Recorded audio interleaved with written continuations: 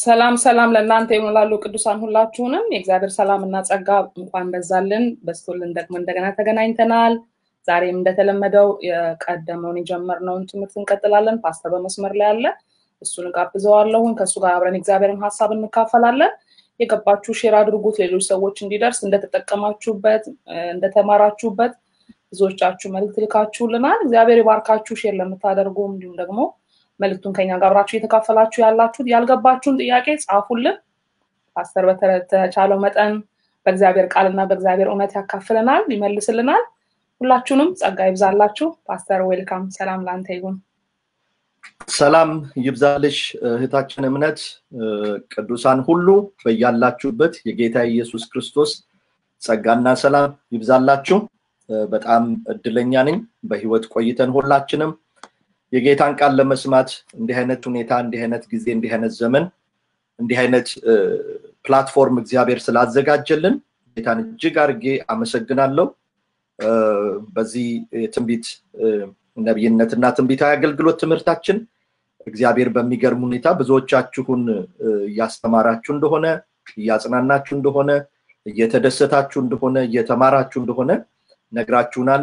እሱ ለኛ ትልቅ በረከት ነው። እና እንዳውም ምን አልኩኝ ለአንዳንድ ወገኖች እውነት ለካ ሲገለጥ እውነትን የሚሰማ ሰው አለ፣ እውነት የራበው ሰው አለ ለካ አልኩኝና በጣም ነው የተጽናናሁት። በጣም ነው ደስ ያለኝ። በመማራችሁ ደስ ብሎኛል። የገባችሁን ለሌሎች ደግሞ እንዲደርስ ሼር በማድረግ እያደረጋችሁ ያለውን አስተዋጽኦ በጣም ነው ማመሰግነው። ሁላችሁንም ቴንኪው ማለት ፈልጋለሁ። ጌታ ኢየሱስ ይባርካችሁ። አሁንም እውነት ሁሉ ጊዜ ጨለማን ያሸነፈች እንድትሄድ በዙሪያችን የከበበውን ይሄንን ሁካታ የበዛበትን ጩኸት በእውነት ድምጽ ነውና ጸጥ የምናሰኘው የሰይጣንን ልፍለፋ የከንቱ መልእክተኞችን ልፍለፋ ጸጥ የምናሰኘው በእውነት ትምህርት ነውና ይሄ ትምህርት ለሌሎች እንዲደርስ አሁንም ሼር እንድታደርጉት ወገኖቻችሁን እንድታካፍሏቸው በጌታ ፍቅር አሳስባችኋለሁ። ዛሬ በእግዚአብሔር ጸጋ ባለፈው ሳምንት የጀመርነውን ትንቢታዊ ተጋድሎ የሚለውን ክፍል ሁለተኛውን እቀጥላለሁ።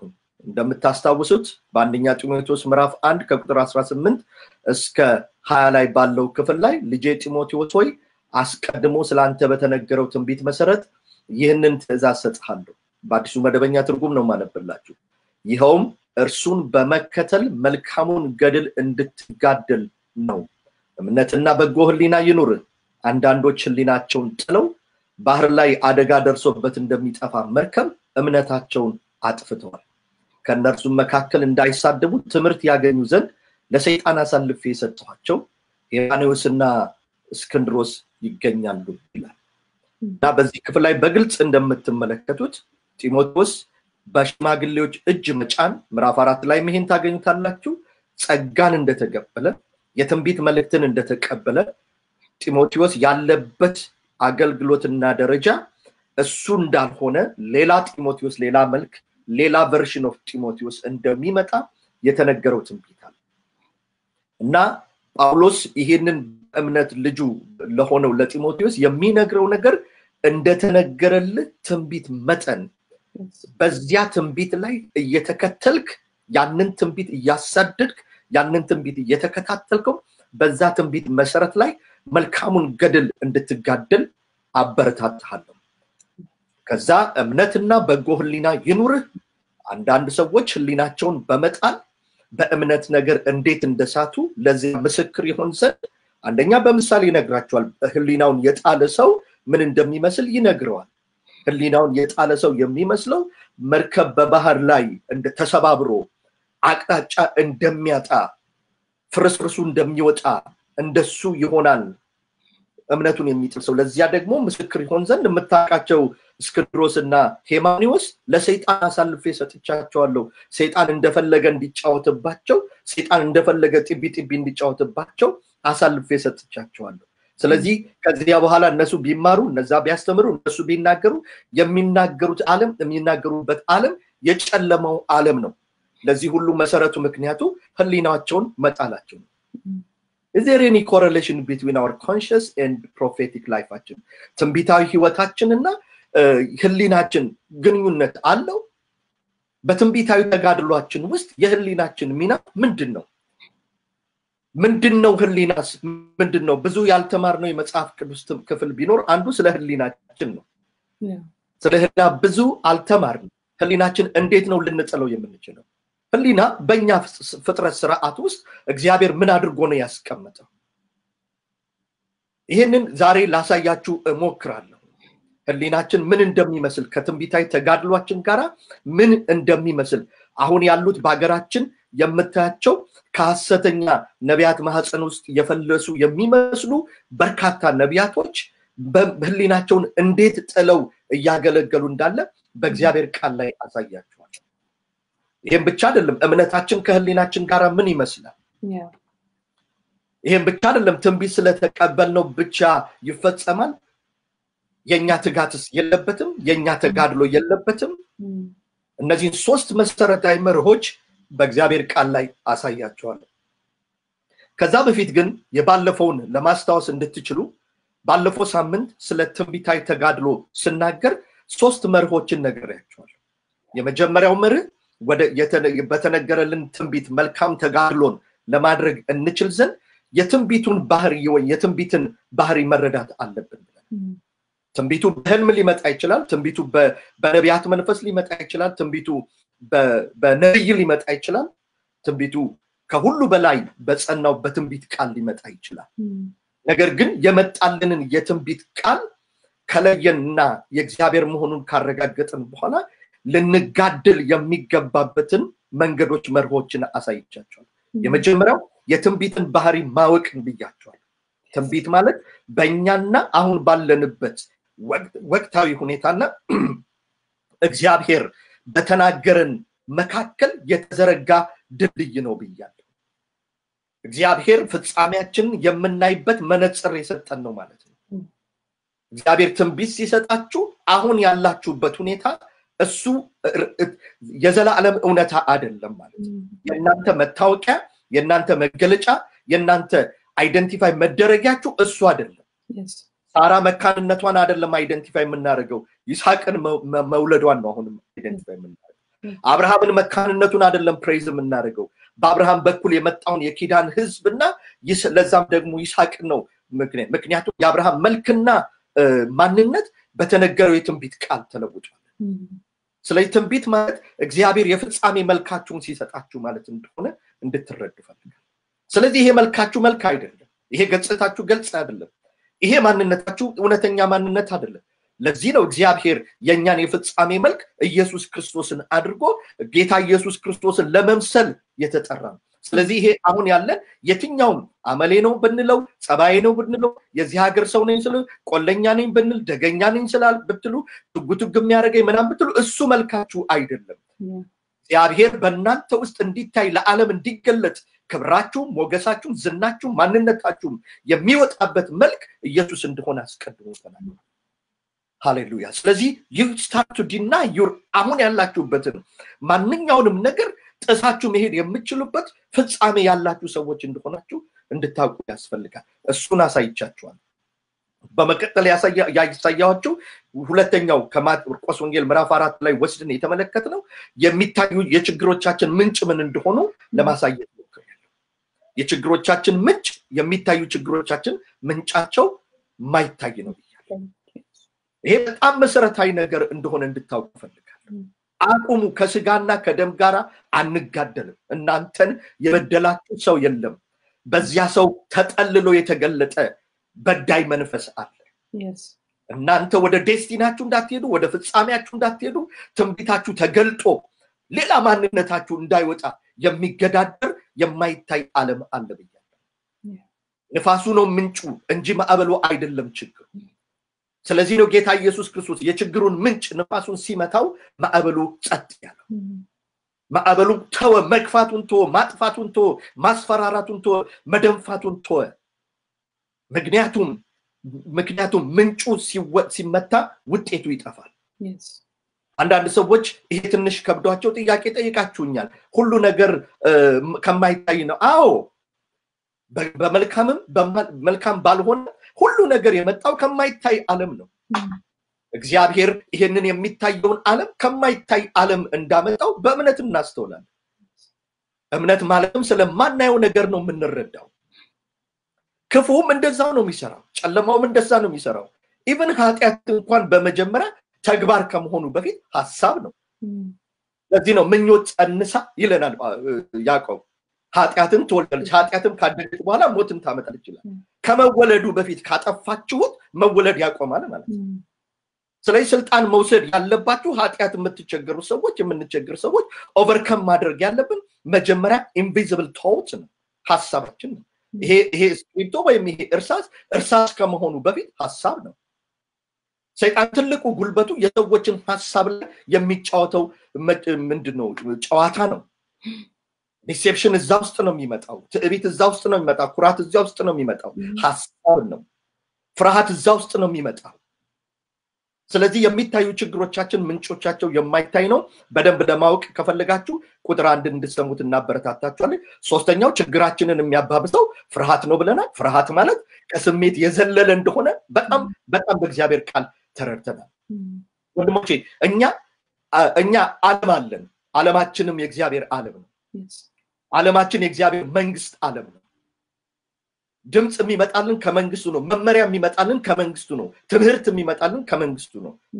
ፕሪንሲፕል የሚመጣልን ከመንግስቱ ነው። ሚኒንግ የምናገኘው ከመንግስቱ ነው፣ ከሳይኮሎጂ አይደለም።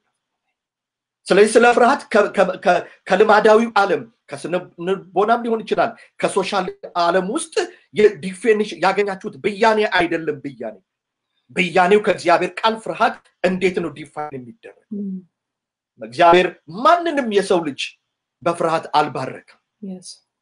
በማንም ሰው እጅ ላይ እግዚአብሔር እጁን ጭኖ በፍርሃት ባርኪያቸዋለሁ ብሎ በፍርሃት የተባረከ ሰው የለም። ለዚህ ነው የእግዚአብሔር ቃል እግዚአብሔር የኃይል የፍቅር ራስን የመግዛት መንፈስ እንጂ የፍርሃት መንፈስ አልሰጠንም። ስለዚህ ፍርሃት ጤናማነት አይደለም። ፍርሃት በጠላቶቻችን ኃይልና ጉልበት ላይ ያለን እምነት ነው ብለን ስለዚህ የእምነት ለውጥ ነው የምናካሂደው። ለዚህ ነው የፍርሃት ተቃራኒ በሴኩላር ዓለም ውስጥ የፍርሃት ተቃራኒ ድፍረት ነው። በእግዚአብሔር መንግስት ዓለም ውስጥ የፍርሃት ተቃራኒ እምነት ነው። የእምነት ተቃራኒ ፍርሃት ነው። የእምነት ተቃራኒ አለማመን አይደለም። አለማመን የእምነት ጉድለት ነው። የእምነት ተቃራኒ ፍርሃት ነው። የፍርሃት ተቃራኒ እምነት ነው። እዛኛው ዓለም ላይ ግን ብትሄዱ ድፈር ነው፣ በርታ፣ ቢ ኮሬጂየስ ወይም ቢ ብሬቭ ምናምን የሚባሉ ቃላቶችን የምንነገራቸው። እግዚአብሔር ግን በየቀኑ ተገልጦ የሚነግረን ነገር አትፍራ። ምን ማለቱ ነው? እምነትህን ከጠላቶች ኃይል ላይ ከነባራዊ ሁኔታ ላይ አንስተ በእኔ ላይ አድርግ ማለት ነው። ስለዚህ እነዚህ ሶስት መሪዎች ላይ ተመስርተን አራተኛውን ዛሬ እነግራቸዋለሁ። አራተኛው ጳውሎስን ለጢሞቴዎስ በነገረው በዚያም በማርቆስ ወንጌል ምዕራፍ 4 ከቁጥር 35 ላይ ባለው ጌታ ኢየሱስ ክርስቶስ በጠቀሰው ዋና ነገር ላይ ዛሬ በጣም አስገራሚ ነገር እነግራችኋለሁ። ችግሮቻችሁን ድል የምትነሱበት ቁልፉ እምነታችሁ ነው። ስለዚህ እምነት ነው ተጋድሏችሁን ወይም ትንቢታችሁን ወደ ፍጻሜ የሚያመጣ። ይሄንን ከመግለጼ በፊት ስለ ትንቢታችሁ ፍጻሜ ልንገራችሁ። ትንቢታችሁ ሲፈጸም እናንተ ሌላ ሰው ነው የምትሆኑት። ለዚህ ነው ሰይጣን በተለያየ ሁኔታ ባለፈው እምነት ይቀሽኛል በተለያየ ሁኔታ ስብርብር ሊያደርጋችሁ የሚሞክረው። ምክንያቱም እምነታችሁ ሲፈጸም ሌላ ዓለም ነው በህይወታችሁ የሚሆነው። ዮሴፍን ተመልከቱት። ሲነገረው በወንድሞቹ መካከል ጥብቆ ለብሶ የሚኖር ሰው ነበረ።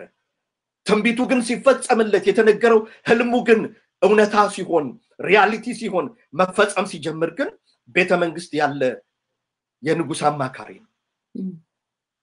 ስለዚህ ሰይጣን እሱን ስለሚያውቅ ነው። ዮሐንስ መጥምቁን ተመልከቱት። ስለሱ የተነገረውን ትንቢት ተመልከቱ።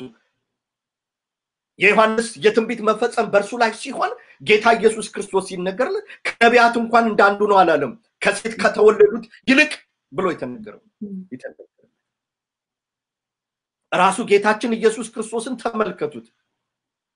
እነሆ ለድሆች ወንጌልን እሰብክ ዘንድ ብሎ በሉቃስ ወንጌል ምዕራፍ 4 ላይ የጌታ መንፈስ በእኔ ላይ ነው፣ ለታሰሩት መፈታት፣ ለዕውሮች ማየትን፣ ለደከሙት መነሳትን፣ የተወደደችውን የጌታን ዓመት የሚበቀልበትን ዓመት እናገር ዘንድ ብሎ ጌታ ኢየሱስ ክርስቶስ ይሄ ቃል ዛሬ በጆሮአችሁ ተፈጸመ ሲባል ባናጺው ዮሴፍ ቤት የሚያውቁት ኢየሱስ አልሆነም።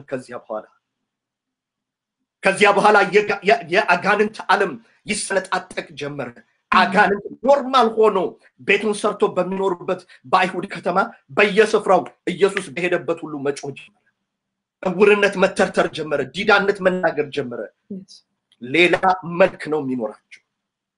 የእግዚአብሔር ቃል ለዚህ ነው ስለተሰጠን ትንቢት ቃል ሲነገር በጣም በጥንቃቄ እንድንይዘው በጨለማ ውስጥ እንደሚበራ ብርሃን ምድርንም እንደሚያጠባ የንጋትም ኮከብ ሆኖ እንደሚወጣ ብሎ ጴጥሮስ በመልእክቱ ላይ ይነግረናል። ከገናናው ክብር የሰማነው በሚለው አንደኛ ጴጥሮስ ክፍል ላይ ማለት ነው። ስለዚህ የእናንተ ትንቢት ሲፈጸም ምድራችሁ ነው የሚበራው። ይበራል፣ ህይወታችሁ ይበራል።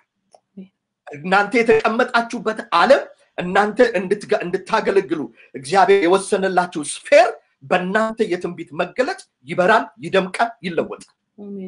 ቸርቻችሁ ይለወጣል፣ ህይወታችሁ ይለወጣል፣ ጤናችሁ ይለወጣል። ፍጻሜያችሁን ስታገኙት አሁን ያላችሁበት ሪያሊቲ በሙሉ ይለወጣል። ስለዚህ ይሄን ስለሚያውቅ ሰይጣን በጣም ይታገላል። ዳንኤልን ተመልከቱት ምዕራፍ 9 ቁጥር 2 ላይ እስራኤል በባቢሎን ምርኮ በነበረበት ሰዓት የእግዚአብሔርን ቃል እያጠና እየመረመረ እያለ የ70 ዓመት የመከራ ጊዜ ወይም የምርኮ ጊዜ እንደሚፈጸም ተረዳው ይላል። እንደሚፈጸም በተረዳው ጊዜ ጾምን አወጅኩኝ፣ መጸለይ ጀመርኩ። በዚህ ፕሮፌቲክ ካሌንደር መሰረት እግዚአብሔር ሆይ ይሁን፣ ይገለጥ፣ ይታይ እያልኩ መጸለይ ጀመርኩኝ። የአባቶቹን ኃጢአት መናዘዝ ሲጀምር፣ የአያቶቹን ኃጢአት መናዘዝ ሲጀምር እግዚአብሔር በዛች ምድር ላይ ከገቡ በኋላ እባክህ እንደዚህ እንዳይቀጥል ብሎ እየተማጸነ እየጸለየ እየተጋደለ እያለ መልአክ እየበረረ መጣ ይላል። እና እሱ የ70 ዓመት መፈጸምን ነው የሚጋደለው። እግዚአብሔር የዘላለም ራእይን ሰጠው። ስለዚህ ፕሮፌቲክ መሳያኒክ ብሉፕሪንቱ የሰባው ጉባኤ ማን ነው? ሰባኛው ሱባኤ ተብሎ ወይም ደግሞ ሰባ ሱባኤዎች ተብሎ እግዚአብሔር ከፋፍሎ የሰጠው መሲሁ መቼ እንደሚመጣ፣ መቼ እንደሚገደል፣ የመከራው ዘመን መቼ እንደሚሆን፣ ምን እንደሚፈጠር፣ አውሬው መጥቶ ምን እንደሚያደርግ የሚገርም አሁን የምንኖርበትን ፕሮፌቲክ ካሌንደር ተሰጠ። እኛም የዳንኤልን ፕሮፌቲክ ካሌንደር ይዘን ነው ኢየሱስ ሆይ ማራናታ የምንለው። ለምን? እሱ ሲመጣ ነገር ይገለበጣል፣ ነገር ይለወጣል። ስለዚህ በጣም ላበረታታችሁ ፈልጋለሁ በትንቢታዊ ቃላችሁ ላይ ተጋድሏችሁን እንድታደርጉ። ስለዚህ አራተኛው መርህ ልንገራችሁ፣ በእምነት ነው የምትጋደሉት። እምነት ማለት ማንም እምነትን ዲፋይን ሊያደርግላችሁ አያስፈልግም። ይሄን በደንብ ነው የምነግራችሁ። ማንም ሰው በዚህ ምድር ላይ ስለ እምነት አባባል ሊነግራችሁ ይችላል፣ የአማርኛ መገለጥ ሊሰጣችሁ ይችላል። ብያኔውንና ዴፊኒሽኑን ግን መጽሐፍ ቅዱሳችን አስቀድሞ ነግሮናል። ዕብራውያን 11 ላይ እምነት ማለት ተስፋ ስለምናደርገው ነገር የሚያስረግጥ የማናየውንም ነገር የሚያስረዳ ነው። ዓለሞች በእግዚአብሔር ቃል እንደተዘጋጁ የሚታየው ሁሉ ከማይታየው ዓለም እንደሆነ ኢየሱስ ጌታ ነው እንደሆነ በእምነት እናስተውላለን፣ በእምነት እናረጋግጣለን። ይሄ የሚታየው ነገር ልብ ብላችሁ ተመልከቱ።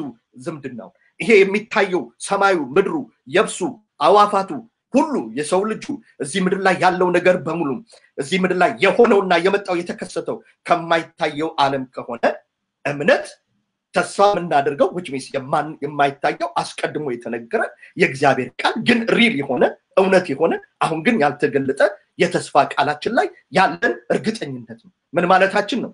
እምነታችን ማለት ይሄ የተነገረው ነገር regardless of all these circumstances የትኛውም አይነት ሁኔታ እዚህ ውስጥ ቢፈጸም እምነቴ ቢከሰት እምነቴ ይፈጸማል፣ እግዚአብሔር የተናገረኝ ቃል ይፈጸማል ብሎ ማመን ነው። አሜን። ስለዚህ እምነት ስለማይታየው ዓለም ላይ የምታስቀምጡት ቁሳችሁ ነው። ይሄን በደንብ ተከታተሉ። እምነታችሁ የትንቢታችሁ ማህፀን ነው። እምነታችሁ የትንቢታችሁ ማህፀን ነው። ትንቢታችሁ አካል የሚለብስበት በእምነት ውስጥ ነው። እምነት ስታዘጋጁለት ለተነገረላችሁ የትንቢት ቃል ያንን የትንቢት ቃል አኮሞዴት ሊያደርግ የሚችል ኢምብሬስ ሊያደርግ የሚችል ሊቀበል የሚችል የተመቻቸ ማህፀን ስታዘጋጁለት ትንቢታችሁ አካል ለብሶ ይወለዳል። ስለዚህ ነው ሰዎች እምነት እንዳይኖራቸው ሰይጣን በተለያየ መንገድ በማመንታት በማነከስ ሁለት ልብ በማድረግ ውዥንብር በመፍጠር ተግዳሮቶችን በውስጣቸው በመፍጠር በውጪ በመፍጠር በመገዳደር እምነታቸው እንዲጠፋ ያደርጋል። ምክንያቱም እምነት ካላቸው መቋቋም የማይችለውን ነገር ነው ወደዚህ ምድር ላይ የሚያመጡት። እግዚአብሔር የተናገረው ነገር እውን ስለሚሆን እምነታቸውን ለመሸርሸር እምነታቸውን ለማጥፋት እምነታቸውን ከንቱ ለማድረግ ብቻ አይደለም እምነታቸውን በሰው ጥበብ ላይ እንዲያደርጉ ለማድረግ ይታገላል። እነ ጴጥሮስ አብሯቸው የተኛ ጌታ ኢየሱስ ክርስቶስ አለ። በደንብ እንድትከታተሉ እሱን ክፍል ሄዳችሁ እንድታጠኑ ፈልጋለሁ። ጌታ ኢየሱስ ክርስቶስ ተኛ የሚለው ክፍል የተሳፈሩበት ታንኳ እንዳሁን ዘመንኛ ታንኳ እንዳትመስላችሁ G+3 ምናምን ወደታች ወርዶ ወደታችኛው ክፍል ሲላችሁ G+3 እንደ ጣሊያን ማፊያዎች ወይም ደግሞ እንደዚህ እንደ ድራግ ዲለርስ እንደ ቢሊዮነሮቹ በጣም ሶፊስቲኬትድ ታንኳ እንዳትመስላችሁ። እነሱና እሱ በተኛበት መካከል ያለው የአንድ ጫማ ያህል ርቀት ነው ያለው። ስለዚህ ውሃው ማዕበሉ ሲገባ እሱን እንደሚያረጥበው እርግጠኛ ነው። እኛም እርግጠኞች ነን። ነክቶታል፣ ግን መንቃት አልፈለገም። ለምን? እየነገራቸው ነው። ከማዕበሉ ጩኸት ከማዕበሉ ድንፋታ ይልቅ የእግዚአብሔር ዝምታ ይበልጣል። ኦ ሃሌሉያ! እግዚአብሔር ዝም ያላችሁ የመሰላችሁ ከምትሰሙት የጠላቶቻችሁ ድምጽ ይልቅ የእግዚአብሔር ዝምታ ይበልጣል። ምን እያላችሁ እንደሆነ ልንገራችሁ። ለእንደዚህ አይነት ማዕበል ጩኸት አያስፈልገውም። ለእንደዚህ አይነቱ ማዕበል ዝም ብላችሁ በጸጥታ ታምናችሁ ስትቀመጡ ራሱ ዲሳፒር ያደርግ ነበር እምነታችሁን አይቶ። በጸጥታና በመታመን ብትቀመጡ ኖሮ ለዚህ ነው ጌታ ኢየሱስ ክርስቶስ ብድግ ብሎ ነቃና ንፋሱን ገሰጸውና ማዕበሉ ሲተው እኩል በዛ ንፋሱን በገሰጸበት የተግሳጽ ቶን ድምጸት ወደ እነሱ ዞር። እምነታችሁ ወዴት አላላችሁ? እምነታችሁ ወደ የገባ ውሃ በላው የት ሄደ? እምነትማ ቢኖራችሁ ኖሮ ምን ታደርጉ ነበር? እንደኔ መታችሁ ትተኙ ነበር። ምክንያቱም እንዲህ አይነት ድንፋታ አሁን አንዳንድ ጊዜ ኢትዮጵያ ውስጥ የሚደረጉ የሚወጩ ጩኸቶችን ብዙ ክርስቲያኖች ይሰሙና ብሎ ማለት ይጨነቃሉ። አዎ ያሳስባል ስትሰሙት፣ አዎ ያስፈራል ስትሰሙት። ከነሱ ጩኸት ይልቅ እግዚአብሔር ለዛች ምድር የተናገረው ድምጽ ይበልጣል። አሜን። የእግዚአብሔር ዝምታ ይበልጣል። ጌታ ምን ነው ዝም አለ? ምን እያለን እንደሆነ ልንገራችሁ። ኢትዮጵያ ውስጥ ላለው ለእንደዚህ አይነት ጩኸት የእግዚአብሔር ንግግር አያስፈልግም። የቅዱሳን መታመን ነው የሚያስፈልገው። የቅዱሳን መረጋጋት ነው፣ የቅዱሳን ጸጥታ ነው የሚያስፈልገው። የቅዱሳን ጸጥ ብሎ ያለመናወጥ መኖር ነው። ምክንያቱም እንደሰማነው የምናውቀው ወደ ነፍሳችን እረኛ በትክክል እንደደረስን የምናውቀው በጸጥታችን ነው፣ በመታመናችን ነው።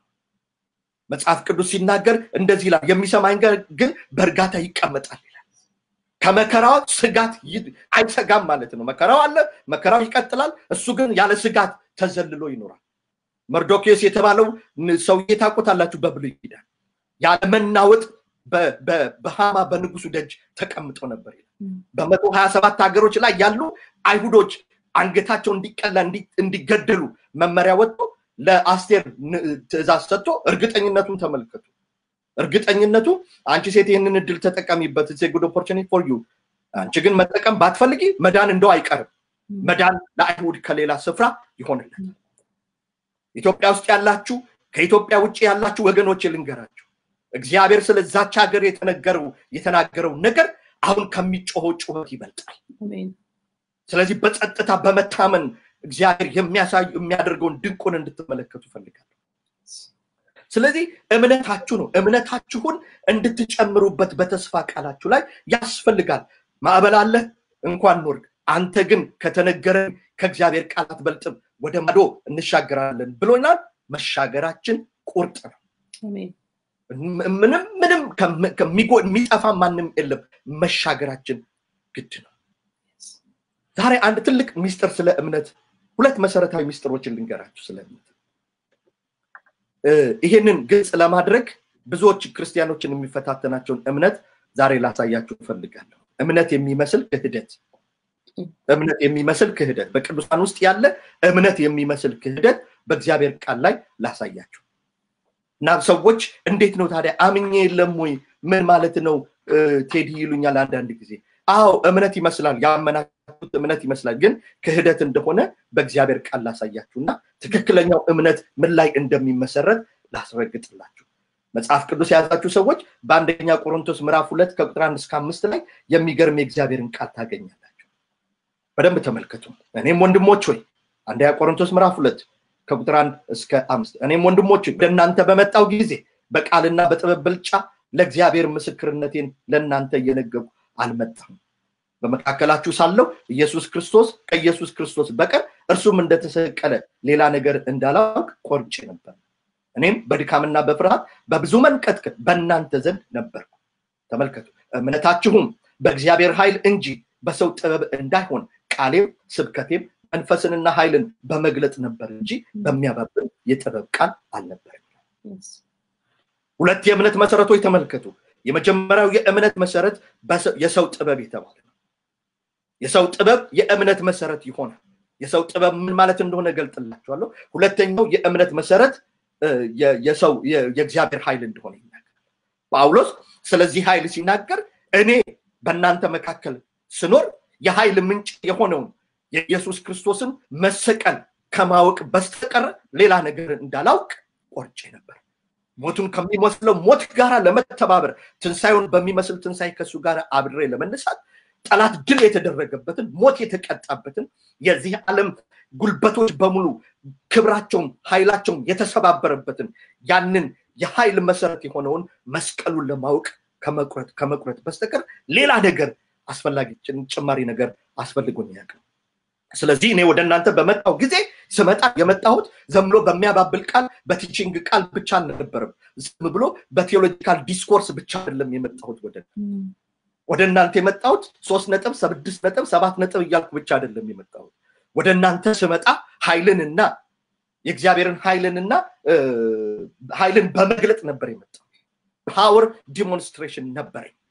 ለዛ ምክንያቱ ደግሞ መሰረቱ እምነቴ በእግዚአብሔር ኃይል ላይ ስለሆነ እናንተም እምነታችሁ ከሰው ጥበብ ላይ ተነስቶ በእግዚአብሔር ኃይል ላይ ይሆን ዘንድ ለማድረግ ነው። ኃይሉንም የተጠቀምኩት የመስቀሉንም ጉልበት የተጠቀምኩት ሁሉንም እግር የተጠቀምኩት የእናንተ እምነት ከሰው ጥበብ ላይ አድርጌ አንስቼ የእግዚአብሔር ኃይል ላይ ልጥለው ፈልጌ ነው።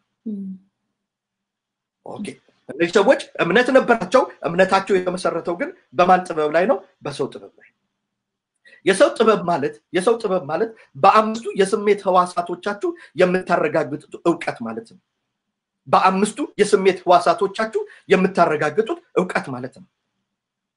በማየት፣ በመቅመስ፣ በማሽተት፣ በመዳሰስ የምታረጋግጡት ነው። ስለዚህ ይሄንን ዕውቀት ሳይንስ ይሉታል። እንድትከታተሉ ፈልጋለሁ። ሳይንስ ይባላል። ሳይንስ ማለት በአምስቱ የስሜት ህዋሳቶቻችሁ ሎጂካሊ ፕሩፍ የምታደርጉት ማለት ነው። ፕሩፍ ከተደረገ ያ ነገር ሳይንቲፊካሊ ፕሩቭን ነው ተብሎ ምን ይሰጠዋል? ስም ይሰጠዋል፣ ቦታ ይሰጠዋል፣ የሚሰጠው ክብር ይሰጠዋል፣ ሁሉ ነገር ይደረግለታል። አዳኝ ሊሆን ይችላል፣ መድኃኒት ሊሆን ይችላል፣ ምርመራ ሊሆን ይችላል። ሳይንስ ነው። ኢት ኢዝ ፕሩፍን ነው፣ ሀቅ ነው። ተከታተሉ፣ በደንብ ተከታተሉ። ሀቅ ነው። በአምስቱ የስሜት ህዋሳቶቻችሁ የሚገለጡ ነገሮች በሙሉ ሀቅ ናቸው እንጂ እውነት አይደሉም። There is a difference between facts and truths. ስለዚህ እምነታቸው እነዚህ ሰዎች በሀቅ ላይ የተመሰረተ ነው። ፕሩፍን ነው። ሳይንስ እግዚአብሔር የለም የሚልበት ምክንያቱ እግዚአብሔርን በአምስቱ የስሜት ህዋሳቱ ሊያረጋግጠው ስላልቻለ እንጂ እግዚአብሔር ስለሌለ አይደለም። ስለዚህ እነሱ በደረሱበት በዚህ በሰው ጥበብ human wisdom በሚባለው ማለት ነው which is scientific facts ምንላቸው ማለት ነው። በእነሱ እግዚአብሔር እዛ ቦክስ ውስጥ ሊገባላቸው አልቻለም። እግዚአብሔር እንደዚህ ነው ብለው ቅርጽ ሲሰሩበት እግዚአብሔር በዚህ ጋር እጁን ያወጣባቸዋል። ምክንያቱም እግዚአብሔር በማንም አይለካም፣ በማንም አይወሰንም፣ በማንም እግዚአብሔር ሜዥር አይደረግም። እግዚአብሔር ከሰው ዕውቀት፣ ከሰው ጥበብ፣ ከሰው ብልሃት፣ ከአምስቱ የስሜት ህዋሳቶቻችን ከሳይንቲፊክ ፋክት በላይ ነው። ከዚያ በላይ ነው። ከዚያ ሀቅ በላይ ነው። ከዚያ ሎጂክ በላይ ነው እግዚአብሔር። ስለዚህ ምን ይሏችኋል? ሊረጋገጥ ስላልቻለ እናንተ ሐሳባውያን ናችሁ ይሉናል። አይዲያል ናችሁ ወይም ደግሞ ሐሳባውያን ናችሁ። you cannot profit ይላል። ፕሩፍ የሚሉት እነሱ በአምስቱ የስሜት ህዋሳቶቻቸው። ስለዚህ ከዚህ ከስሜት ህዋሳት ከፋክት ዓለም ከሀቅ ዓለም የሚሰጣችሁ ድምዳሜ በሙሉ የመጨረሻው ድምዳሜ አይደለም። ለምሳሌ አንድ ሰው በሆስፒታል ሄዶ ተመረመረ፣ ካንሰር አለብህ ሊባል ይችላል። በጣም ጥሩ፣ ሐኪሙ ካንሰር አለብህ አለው፣ ተረጋግጧል በፋክት። ነገር ግን ሌላ ሪያሊቲ ደግሞ አለ። የእግዚአብሔር ኃይል የሚባል ሌላ እውነታ ደግሞ አለ። አዎ ካንሰር አለብህ ተብያለሁ፣ ስለዚህ ለመሞት ራሴን አላዘጋጅም። ከዛ ይልቅ የእግዚአብሔር ኃይል የሚባል አለ። ኢየሱስ ክርስቶስን ከመበስበስ ከሞት ያዳነው ያወጣው ሞት ይዘው ዘንድ እንዳይችል ያደረገ የሞትን ጣራ አጥፍቶ ያስነሳ ከሁሉ በላይ የተገለጠ እዚህ ዓለም ላይ ካለው ሁሉ ኃይል በላይ የተገለጠ የእግዚአብሔር ኃይል አለ። ስለዚህ ካንሰር ሆይ ሐቅነ ሌሎቹ እንደሚሉት ካዱት አይደለም የምላችሁ። yes there is አለ፣ ግን እምነቴን እሱ ላይ አላረግም። እምነቴን በመገረፉ ቁስል ተፈውሳችኋል ተብሎ በተቀመጠልኝ በተነገረልኝ የመለኮት ፕሪስክሪፕሽን መለኮታዊ ፕሪስክሪፕሽን አምናለሁኝ። እምነቴን እሱ ላይ አደርጋለሁኝ። ያንን ፕሪስክሪፕሽን እቀበላለሁ። የስተት ትምህርትና የመጽሐፍ ቅዱስ ትምህርት ልዩነቱ ምንድነው? እዚህ ላይ እነሱ ካዱት ይላቸዋል። መጽሐፍ ቅዱስ ካዱት አይደለም የሚላቸው። ካደው በኢየሱስም የለም በል አለ፣ ግን እምነቴን እሱ ላይ አላረግም። እምነቴ እግዚአብሔር ኃይል ላይ ነው። it's not እንትን አይደለም። በክህደት ቢሆን ኖሮ የጤና ሳይንስ ወይም ደግሞ የዓለማችን ዩኒቨርሲቲዎች ለሰው ልጆች ዩኒቨርሲቲ ለሚገቡ ሰዎች ሁሉ ሪያሊቲን እንዲክዱ አስተምረው ያስመርቁልን ነበር። ዓለማችን ከችግር የጸዳ ይሆን ነበር። በእኛና በሳይንሱ ዓለም መካከል ያለው ልዩነት እሱ በፋክት ላይ በተመሰረተ ፕሪንሲፕል ይሄዳል። እኛ ደግሞ እውነት ሊሆን ይችላል፣ ግን ሌላ ትሩዝ አለ። እግዚአብሔር የሚባል አምላክ አለ፣ ሁሉን የሚችል የሁሉ ጌታ፣ የሁሉ ዳኛ፣ የሁሉ አባት። እምነቴን በሱ ላይ አደርጋለሁ። ስለዚህ እዚህ ጋር የማያቸው ፋክቶች በሙሉ የኔን ህይወት ዲክቴት አያደርጉትም፣ የኔን ህይወት አይወስኑትም። ለዚህ ጥሩ ምሳሌ የሚሆንን የትንቢት ቃል የተሰጠውን ሉቃስ ወንጌል ምዕራፍ 1 ላይ የምናገኘውን ስምዖን የሚባለውን ሰው ላሳያችሁ። ስምዖን እንደምታውቁት ትንቢት የተሰጠው ሰው ነው። ትንቢቱ ምንድነው? ሞትን የተቀባውን ሳያይ ሞትን እንዳያይ እግዚአብሔር ተናገረው ይላል መጽሐፍ ቅዱስ። የት ጋር እንደተናገረው መቼ እንደተናገረው በመጽሐፍ ቅዱሳችን ብዙ ታሪክ የለም። በኢትዮጵያ ኦርቶዶክስ ግን በጣም ደስ የሚል ፋንሲ የሆነ ስቶሪ አለ። ደስ ይለኛልና ከፈለጋችሁ ውሰዱት፣ ካልፈለጋችሁ አትውሰዱት። ምንድነው የሚሉት? ኢሳይያስ 7ን ሲተረጉም ነው የሚሉት። ስምዖን ወደ ሴፕቱጃን ወደሚባለው ሲተረጉም ይላሉ እነሱ። ሲተረጉም እነሆ ድንግል ትጸንሳለች፣ ወንድ ልጅም ትወልዳለች፣ ስሙንም አማኑኤል ትለዋለች የሚለውን ሲተረጉም ትንሽ ሳይንሳዊ ጭንቅላት ስለነበረው ድንግልማ አትጸንስም ብሎ እነሆ ሴት ትወልዳለች፣ ወንድ ልጅም ትወልዳለች፣ ስሙን አማኑኤል ብሎ ጻፈው ይላሉ። ከዛ መልአክ ለይት መጥቶ አበላሽበት፣ አጠፋበትና እነሆ ሴት ወንድ ድንግል ትጸንሳለች ብሎ ጻፈበት። ሁለተኛም እንደሱ ሆነ አደረገ ስምዖን። አሁንም መልአኩ አስተካከለበት። ሶስተኛ ሊያጠፋ ያስል መልአኩ ተገለጠለትና ይላሉ ይሄ እስከሚሆን ድረስ ሞትን አታይም አለው ይላል። እንዴት እንደተቀበለው የሚናገሩትን ነው። እኔ እሱ ውሰዱት እያልኩ አይደለም፣ ግን አንድ ሀቅ መጽሐፍ ቅዱስ ይነግረናል። አንድ ትሩዝ መጽሐፍ ቅዱስ ይነግረናል። ትሩዙ ምንድነው? የተቀባውን ሳያይ ሞትን አያይ። አያችሁ፣ የሞት ኦርደር ከዴስቲኒው በፊት እንዳይሆን እግዚአብሔር ነገረው። ስለዚህ ስምዖን እየሸመገለ ቢሄድ፣ ሰውነቱ እየደከመ ቢሄድ፣ ሳይታመም ቀርቶ አይደለም፣ ታሞ ሊሆን ይችላል። ስምዖን ግን ክሌም የሚያደርገው ነገር ስማ በሽታ ሆይ እግዚአብሔር ነግሮኛል፣ የተቀባውን ሳላይ ሞትን አላይም። ስለዚህ ሞት ሆይ ትንሽ ወደ ኋላ ሄድ በል፣ መሲሁ ከመጣ በኋላ ትመጣለህ። ገፋ ሲገፋው ይታያቸዋል። ስፒሪቹዋል ዋርፌሩ ይታያቸዋል። አሁን ልክ ሲታመም አንዳንድ ሰው የሚለው ጌታ የተናገረኝ ሳይሆን መሞት ነው የሚያሳዝን ምናምን ብሎ ንፍርቅ ይላል። ምንድን ከዛ ትንሽ ጸልያችሁለት ደግሞ ሲነቃቃ አያችሁ፣ ትንቢትን እሱ ያደረገው የሳይኮሎጂ ምርኩዝ ነው ያደረገው። ትንቢታችሁ ሳይኮሎጂካል ምርኩዝ አይደለም። በደበራችሁና በደከማችሁ ጊዜ እንደ ፔን ኪለር እየወሰዳችሁ የምትነቃቁበት ማነቃቂያችሁ መንፈስ አይደለም። ትንቢታችሁ ፒልስ አይደለም።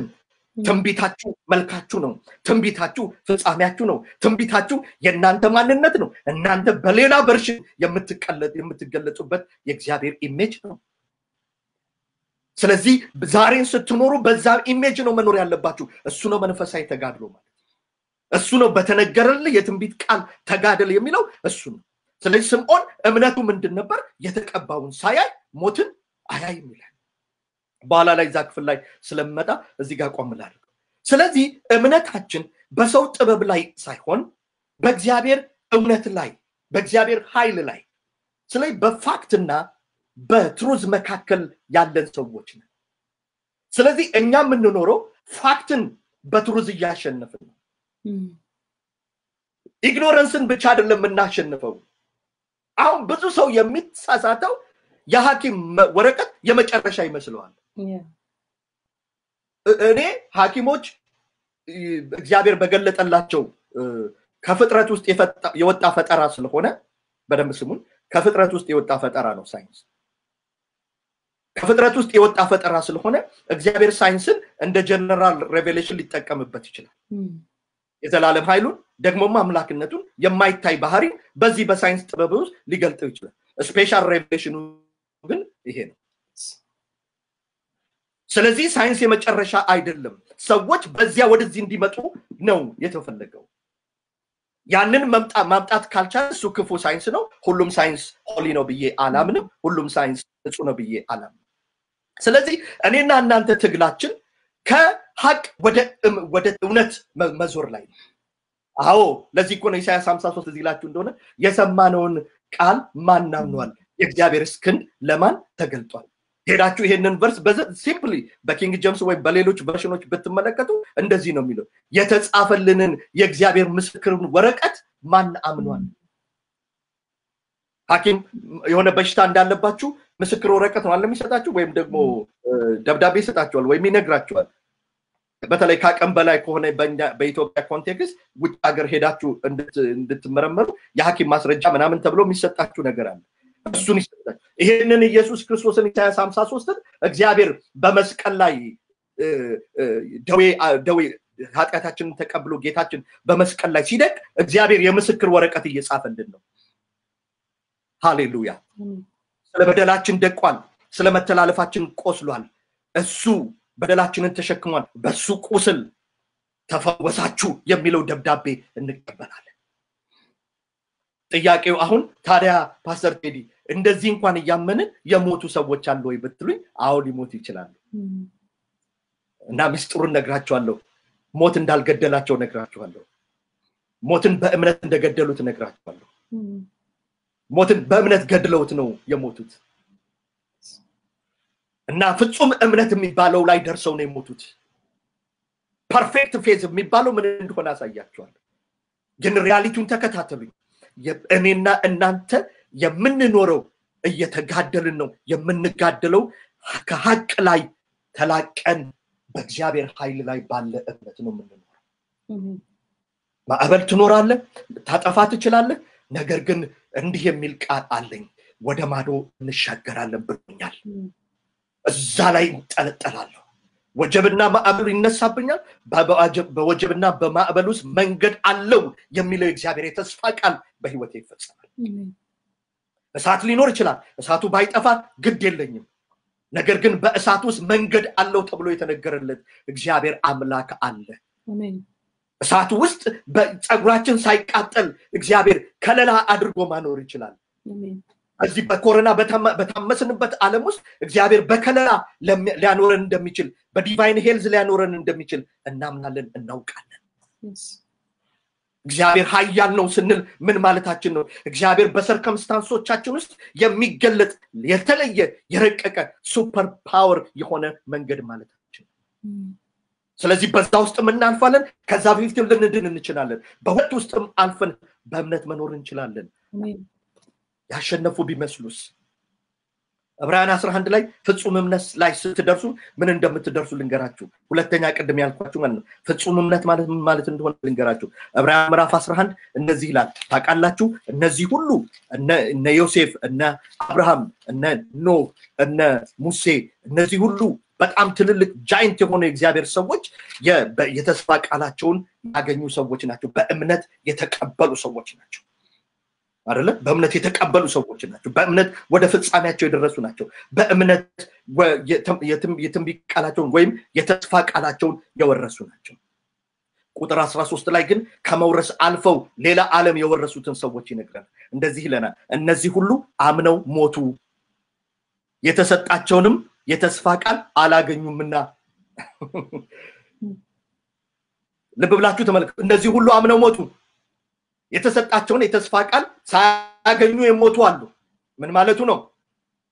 እነዚህ ሰዎች ፐርፌክት ፌዝ ላይ ነው የደረሱት። ምን ማለቱ ነው? ይሄ ነገር ባይፈጸም እንኳን እግዚአብሔር አምላኬ ጻድቅ ነው፣ አላጉረመርምም፣ የሚበልጥ ከተማ አዘጋጅቶልኛል ብለው በዛኛው ዓለም ላይ እምነታቸውን አድርገው አንቀላፉ። አሜን። አንቀላፉ። ስለ ድንኳናቸው ዓለም ሲማጸኑ የነበረው ለካ እነሱ የሚያዩት ድንኳን ይሄ የሚታየው ድንኳን አልነበረም። እነሱ የሚታያቸው ከነዓን አልነበረም። እነሱ ሌላ ዓለም ይታያቸው ነበር። ስለዚህ እግዚአብሔር የተናገረው ምድሩ ከነዓን የምድሩ ፍሬ እዚህ ምድር ላይ አይቸው ባላዩ እንኳን አላወላውልም፣ አላፈገፍግም፣ በሐቅ ላይ በፋክት ላይ እምነቴን አላድርግም፣ ሁሉን በሚችለው በእግዚአብሔር ኃይል ላይ እምነቴን አድርጋለሁ። ከሩቅ አይተው ተሳለሟት ይላል። Can you believe this? That's perfect faith. perfect faith ማለት የተነገረልህን ነገር ሁሉ ወረሰው አገኘው ሰብስበው ማለት አይደለም፣ ማጋበሻ አይደለም። ሰብሰቢያ ማሽን አይደለም እምነት። እምነት ከዚህ ከሚሰበሰበው በላይ ሌላ አለ ብለህ ስለ እግዚአብሔር የምትመሰክረው ምስክርነት ነው። ባላገኘው እንኳን ፊቴ ሳይጨማደድ በደስታ ኖራለሁ፣ በአምላኬ ሳላጉረመርም ኖራለሁ። እነዚህ ሁሉ በዛኛው ሪያሊቲ ላይ በኢንቪዚብል ወርልድ ላይ በእግዚአብሔር ዓለም ላይ በደስታ ከእግዚአብሔር ሳይቀየሙ ልክ ሙሴ እንደሞተው ማለት ነው። ሙሴ እኮ ጠርቶ ተራራ ወጣውና ይሄውና ርስት አለው፣ ነገር ግን አትገባበትም ማለት። ከዛ በኋላ ሲቀኝ ምን ብሎ ነው የተገኘው? እንደ እግዚአብሔር ያለ ማንም የለም በሰማያት ላይ በረድኤት የሚሄድ እንደ እግዚአብሔር ያለ ማንም የለም። ለእስራኤል ቅኔ የተቀኘላቸው የነገራቸው መልእክት የመጨረሻ የሙሴ ኑዛዜ እኔ ጠብቄ ነበረ፣ ጌታ ግን እንደ ተስፋ ቃሉ አልመጣም፣ እንግዲህ በሐዘን ወደ ሽምግልናዬ ወደ ሞት ይሄዳለሁ ምናምን ብሎ አይደለም፣ እንጉርጉሮ አይደለም የጻፈው። የጻፈልንን ቃል ስንመለከት ቅኔ ይለዋል። የሙሴ ቅኔ ይላል ራእይ ላይ ስትሄዱ። የሙሴ ቅኔ ምንድነው? ከሪያሊቲ ከዚህ ከፋክቱ በላይ የጸኑ ሰዎች ያመጡት ቅኔ ነው። መከራው ቢኖርም የተነገረልኝ ቃል ባይፈጸምም እምነቴን ግን ለደቂቃ ያህል ለዚህ ሐቅ አልሰጥም፣ እምነቴን እግዚአብሔር ኃይል ላይ አደርጋለሁ ብለው በእምነት ያንቀላፉ በእምነት ሞትን የገደሉ ሰዎች ናቸው። እምነታቸው ከሞት አቅም በላይ ከመውረስ አቅም በላይ ሆነላቸው ናቸው። ስለዚህ ወዳጆቼ ማዕበል ሊኖር ይችላል፣ ተግዳሮት ሊኖርባችሁ ይችላል። ዛሬ ነግራችኋለሁ፣ ተግዳሮቱ ሐቅ ነው። ከሱ ጋራ እኔ ካዱት ምናምን አላችሁ፣ ግን ከሐቁ በላይ ሌላ እውነት አለ። አሜን። እሱም የተነገራችሁ የትንቢት ቃል ነው። ያ የትንቢት ቃል በምታልፉበት ሐቅ ውስጥ አሸንፋችሁ እንድትወጡ ጉልበትን፣ ብርታትን፣ አቅምን፣ ኃይልን፣ ድልን የሚሰጣችሁ እሱ ነው። ስለዚህ እምነትን እንድትይዙ በእምነት እንድትጋደሉ እፈልጋለሁ። የማዕበሉ ጩኸት አስፈራችሁ። ለእንደዚህ አይነት የማዕበል ድንፋታ የእግዚአብሔር ዝምታው በቂ ነው። አንዳንዴ ስጸልይ እንደዚህ ነው ማለት ሰይጣን ጩኸት ብዙ ነው ያውካል፣ ብዙ ሰማለሁኝ፣ ነገር ግን አንተ በሚዲያውን በምንም ከምትጮኸው በላይ የእግዚአብሔር ዝም መሰኘት ይበልጣል። እግዚአብሔር ዝምታው መልስ ነው የምንለው ለዚህ ነው። ጩኸት አያስፈልገውም። የእናንተ ተግዳሮት የእናንተን መረጋጋት ነው የሚጠይቀው፣ የእናንተን መታመን ነው የሚጠይቀው፣ የእናንተን ትራስ ይዞ ከጌታ ከኢየሱስ ክርስቶስ ጎን መተኛት ነው የሚጠይቀው። አምስተኛው ህሊና ነው። ስለ ህሊና ትንሽ ልናገር እፈልጋለሁ። መጽሐፍ ቅዱስ ስለ ህሊናችን በጣም ብዙ ቦታ ላይ ይናገራል። በተለይ በአዲስ ኪዳን ከ20 አካባቢ በላይ ይናገራል በአዲስ ኪዳን ላይ ስለ ህሊናችን። ጳውሎስም ጢሞቴዎስን ሲነግረው እምነትና በጎ ህሊና ይኑር፣ አንዳንዶች ህሊናቸውን ጥለው ባህር ላይ አደጋ ደርሶበት እንደሚጠፋ መርከብ በእምነታቸው ጠፍተዋል። ከነርሱ መካከል እንዳይሳደቡ ትምህርት ያገኙ ዘንድ ለሰይጣን አሳልፈው የሰጧቸው የሄማኖስና እስክንድሮስ ይገኛሉ ይላል። በጣም ተመልከቱ። እምነታችን ማን ነው? ፕሮፌቲክ አኖይንቲንጋችን ወይም ፕሮፌቲክ ወርዳችን ወይም እግዚአብሔር የተናገረን የትንቢት ቃልና ህሊናችን ቁርኝቱ ምን እንደሚመስል ልንገራችሁ። ህሊናችሁ ወይም የሰው ልጅ ህሊና በደንብ ተከታተሉኝ። ይሄንን የሰው ልጅ ህሊና እግዚአብሔር በሰው ውስጥ ያስቀመጠው ጥሩና መጥፎውን የሚለይበት የእግዚአብሔር ዳኛ ነው። የእግዚአብሔር ዳኛ ነው። ስለዚህ ጀጅ ያደርጋል። ህሊናችሁ ጀጅ ያደርጋል። ስለዚህ ይሄ ጥሩ ነው፣ ይሄ መጥፎ ነው፣ ይሄ ለህሊና አይገባም፣ አይመችም፣ አይደለም ለሰው ለህሊና አይመችም፣ አይገባም። ለህሊናችሁ የማይመቻችሁ ነገር በሙሉ በፍጹም እንዳትቀበሉ፣ እንዳታደርጉት። የትኛውም ነብይ ሊነግራችሁ ይችላል። ለህሊናችሁ የማይመቻችሁ ህሊናችሁን ሰፕሬስ የሚያደርግ ወይ ህሊናችሁን ማኒፑሌት የሚያደርግ ነገር እዚህ ሀገር አንዲት ነብይ መጣችና እስቲ ዝም ብዬ ከምፈርድ እስቲ ልይ አልኩ። ልይና እስቲ ቆይ ልይ እና እግዚአብሔር ከፈቀደ ደግሞ አገልግሎቷን እደግፋለሁ ብዬ በልቤ ልብር አስቤ ብር ይዤ ሄድኩ እና ሄድኩ። ተካፈል ያው ጩኸት ነው ምንም ነው። ከዛ የሷ ስፖክስማን ነው የሚባሉት ደላሎቿ ወጡና በዚህ ጋር ቃል ታወጣላችኋለች፣ ነብይ ትጸልይላችኋለች፣ 5000 የምትሰጡ በዚህ 3000 የምትሰጡ በዚህ 2000 የምትሰጡ በዚህ 1000 የምትሰጡ ከዛ በታች የለም። እና ከዛ ማኒፑሌት ያደርገው ጀመረ። የነብይቱ ቃልና የኔ ኦፈሪንግ ወይ የኔ $5000 ኮኔክትድ ሲሆን ህይወቴ ማጂካል በሆነ መንገድ እንደሚቀየር ሱፐር በሆነ መንገድ እንደሚቀየር ያ ማለት አሰብ እኔ ነኝ ልክ ያልሆንኩት ጌታ ሆይ እስቲ ማለት እንትን ትላለህ። መፍረድም አልፈለኩም። where is it? Even in the church history yet gano tawut bible tawut በቤተ ክርስቲያን ታሪክ የት ጋር ነው የሰው የኔ ጊፍት እና የነብዩ ቃል ኮኔክትድ ነው?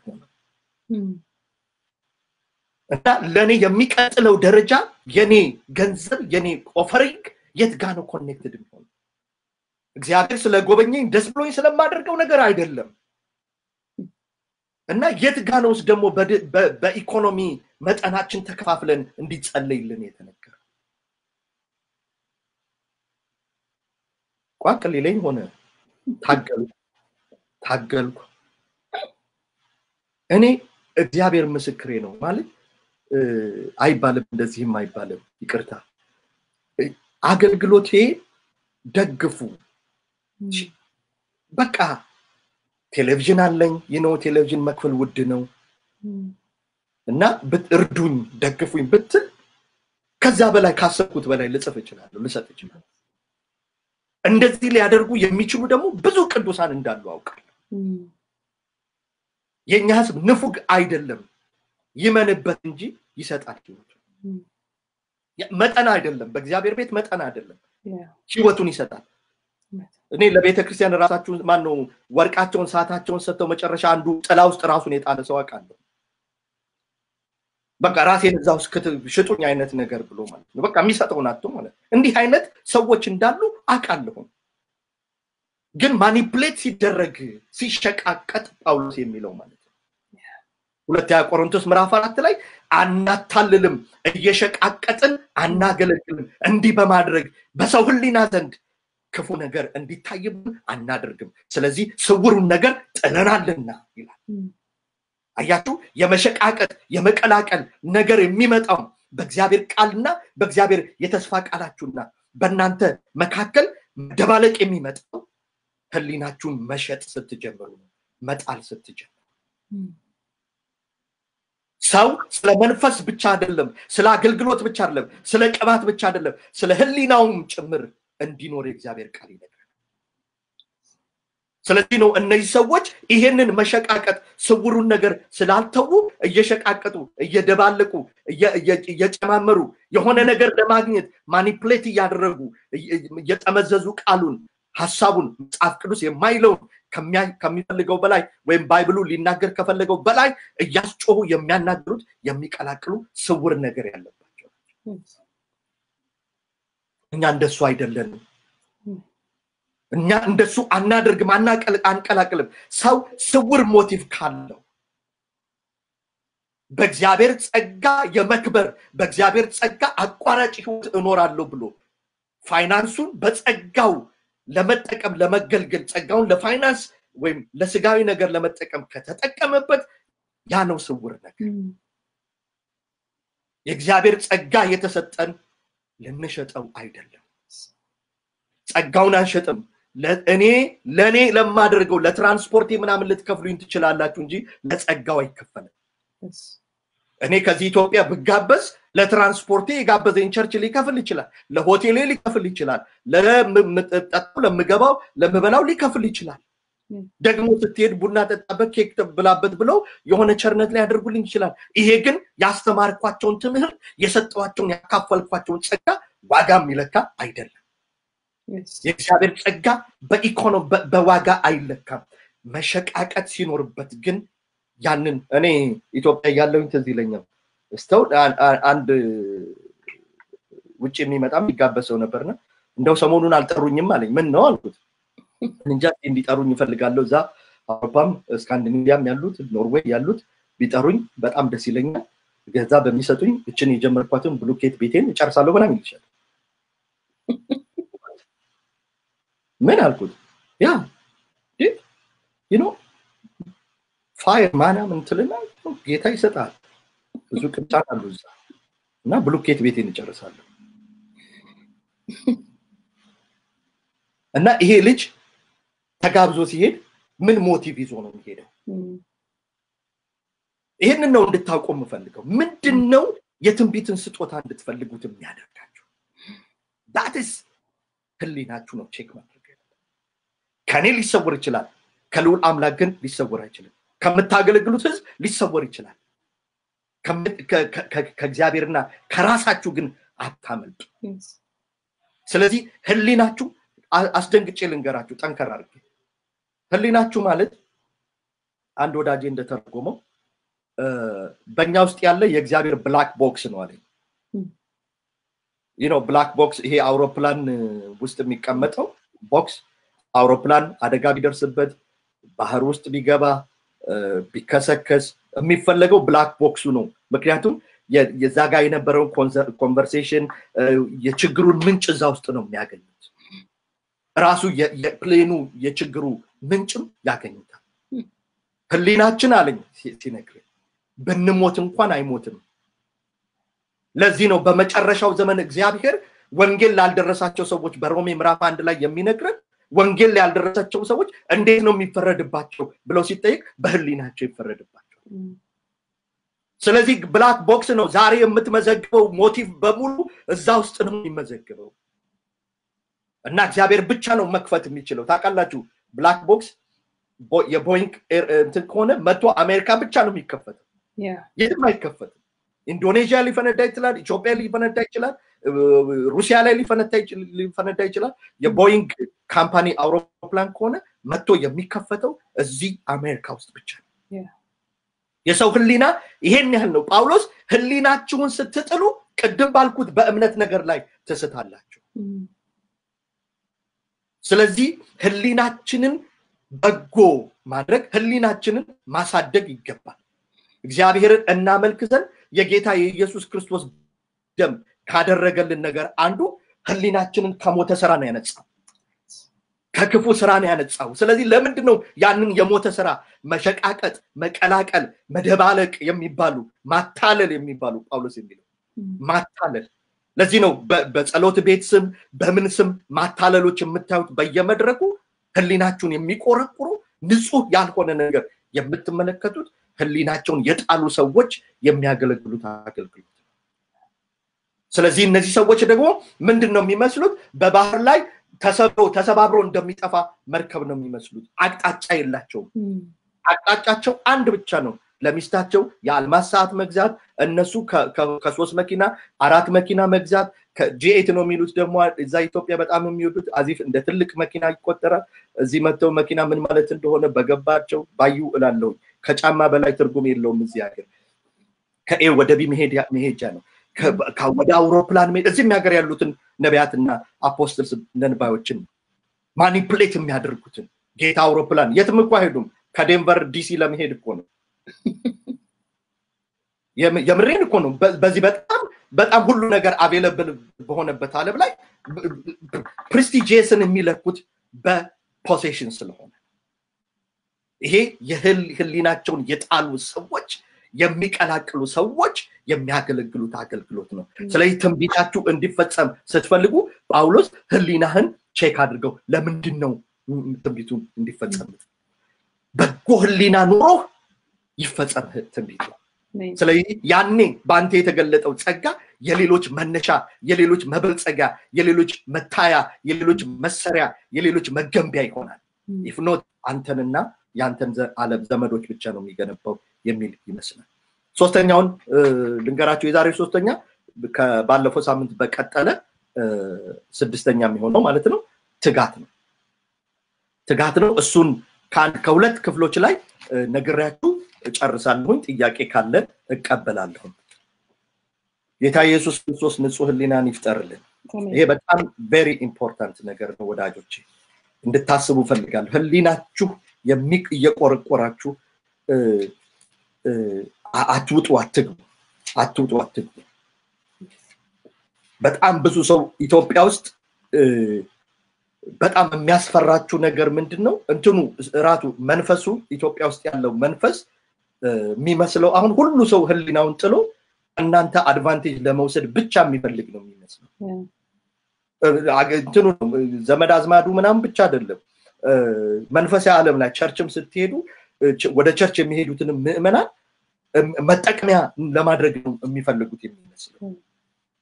እና ቅድም የጠቀስኩት ሉቃስ ወንጌል ምዕራፍ 2 ከቁጥር 25 ላይ ስምዖን ጴጥሮስ የሚባለው እሱ ላይ ያለና ከዛ ከምሳሌ ምዕራፍ 6 ላይ አንድ እግዚአብሔር የከፈተልን ዩኒቨርሲቲ አለ።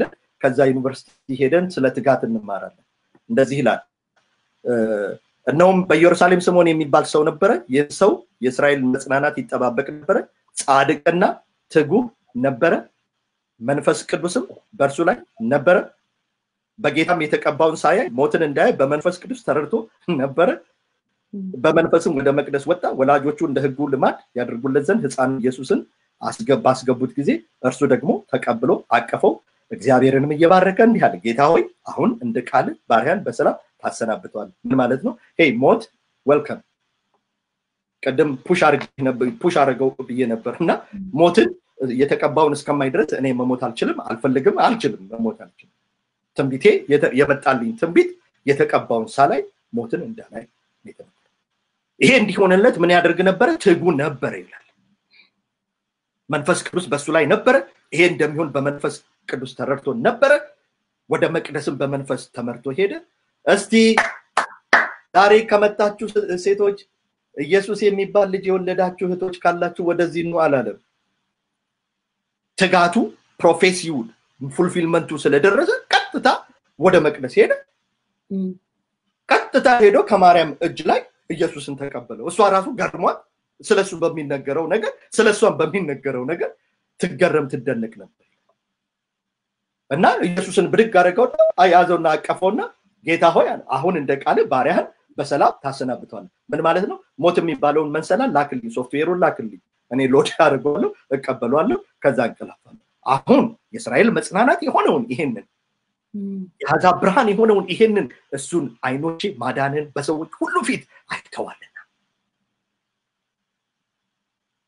ባንቺም ብሎ ደግሞ በማርያም ላይ ስለሚሆነው ነገር በነፍስሽ ሰይፍ ያልፍብሻል ብሎ ይነግራቸው።